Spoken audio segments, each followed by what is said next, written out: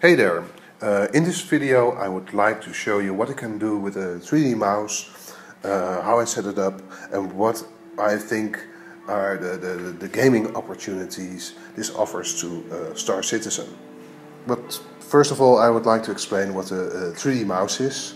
What I'm using here is the 3D connection Spacenavigator, which is also called a 3D mouse. It looks like a sort of a puck. And what makes it special is that this is a controller that has 6 degrees of freedom. Compare this to a joystick. A joystick typically has 2 or 3 degrees of freedom. A third if you have a twist or if you're using pedals. Now in this video I'm only using the 3D mouse in decoupled mode. I haven't really tried it out in coupled mode because it's not really my aim. I'll talk a bit more about setup and use later. It's also partly because I had to invert the y-axis to make decoupled mode more joysticky. And by the way, there's no roll in decoupled mode. What's up with that? No roll? I need roll. Come on guys, put it in there, please.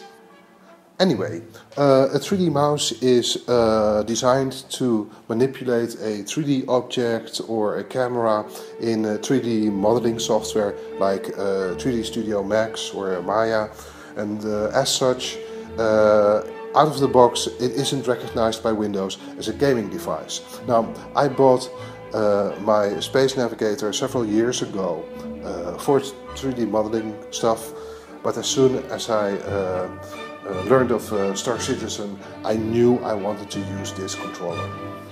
Unfortunately, setting the 3D mouse up in Star Citizen was quite a pain and actually isn't practical at this moment. This moment being Arena Commander 0.8 plus a few patches. I did a lot of searching, trying to figure this out, and eventually I found this blog post by Lasse B, who posted on a forum for some other space sim that's in development, and he explains how he set it up. So I'll put a link to that forum post in the description on the YouTube page. So if you want to, play with that, you can read it over there. But basically, what it boils down to is that you install VJoy, which creates a virtual joystick, and then you install SN to VJoy, which maps the output of the 3D mouse to that virtual joystick, and then you have access to the 6 axes of the controller. You should be okay then, except you're not. Currently, this will only work in Star Citizen when Star Citizen, the application, does not have focus. So what you're seeing right here is all nice and looks full screen and stuff, but actually I'm using Star Citizen in windowed mode and then alt tapped to a different application like a notepad or something, and then I can use the 3D mouse to control my spaceship, which is kind of ridiculous basically. Well, it sucks. So that's also the reason why I didn't record the original sound, because there was no sound, because Star Citizen wasn't the active application. So I really hope this will be fixed, and I really hope there will be native support for 3D mice within Star Citizen, because I really think it kicks ass. Anyway, once you've jumped through all of these hoops and created an XML file to bind the axes to the actual controls you want, you're still not completely there. I had to change the config file that came with SN to VJoy to calibrate controls. Now what I did there is basically this. As I said before, I inverted the y-axis so it works properly like a joystick. I set all dead zones to 0. I played around with linear acceleration, but that didn't really work out very well, so I set it back to 1.2, but I did change non-linear acceleration. For rotation I set it to 1.25, and for lateral movement I set it to 1.75, and specifically for the x-axis I set it to 2.25, which seems to work well. Lateral movement along the x-axis seems to be more jerky than along the others. So I hope that will be smoothed out a little bit in the further development of the game. But once I had that set up, it's kind of smooth now. So, what is this all good for? Well, first my thoughts on normal flight and dogfighting. For that kind of coupled flight, I would still use a stick.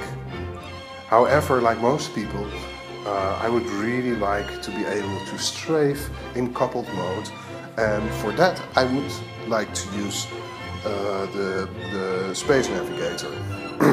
So I would use my dominant hand, I'm a lefty, on my joystick, use my other hand on the 3D mouse, and that way it would be more like a coarse movement, but that would be enough, to strafe, to avoid some other guy who's trying to headbutt me. So that's where I'm standing right now at this moment. I might change my opinion later. I'm certainly looking forward to playing around with Xi'an ships and their engine layout. But right now my focus is more on decoupled mode. And here I think a 3D mouse absolutely rules. I think you could replicate this movement with a dual joystick setup, but since you would split your control across your two hands, I think you would need a lot of training to get this kind of fluidity and precision in movement. And with a 3D mouse it feels much more intuitive. And now I just can't imagine myself not landing in decoupled mode with a 3D mouse. The precision you get is just great. Another obvious area where I think this will excel is in exploration mode. I can really scan small crevasses in asteroids like this with a really great precision. Another kind of role you could play with this is that of a scavenger. So when two organizations feel the need to go at each other's throat, I would just sit back, let them get at it, and once they're all done, then I would go in and I could scavenge the wrecks of the battleships that are laying about, and I could really get into the wreckage and explore it very closely and thoroughly. And I wouldn't have to go EVA in my suit, which would make me much slower and much more vulnerable. So I think this would be really great for that, and I hope maybe this can be taken into account in the game design. Now with this level of control I can also kind of crawl over an asteroid, and I think that is it's great if you want to either set up an ambush, or maybe if you want to spy on a certain outpost or something like that. I think this would be great, especially coupled with some low emission profile. I also think this could be great in a more utilitarian role, like controlling some maintenance robot, or for instance for moving cargo between two ships in flight. Anyway, I think this really offers up a lot of new gaming possibilities, which I hope will be rewarded in-game. So that's what I got right now. Well, I'll see you in the verse.